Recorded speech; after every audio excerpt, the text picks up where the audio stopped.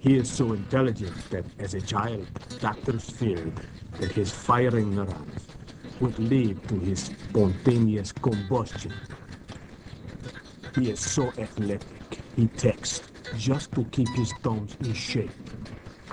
It was he who suggested Theodore Geisen change his name to Dr. Seuss.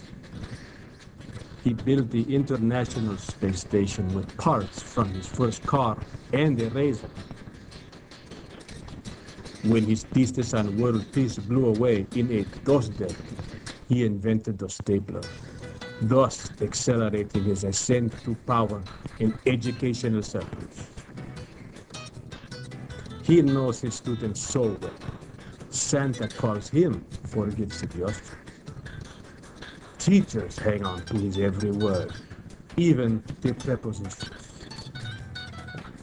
There is a thesaurus named after him. Oh yes, don't doubt it.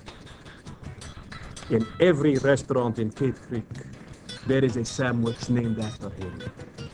He is so tall that cacti seek shade beneath him.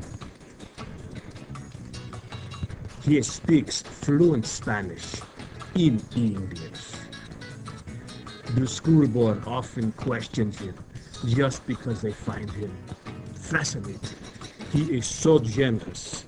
His organ donation card reads, "Enlarged heart." He once rewired his office with dental floss.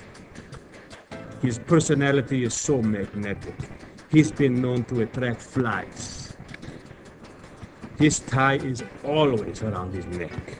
He is the most interesting principal in Cave Creek.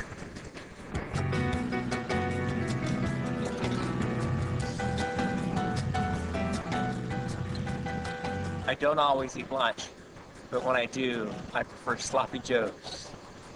Extra sloppy.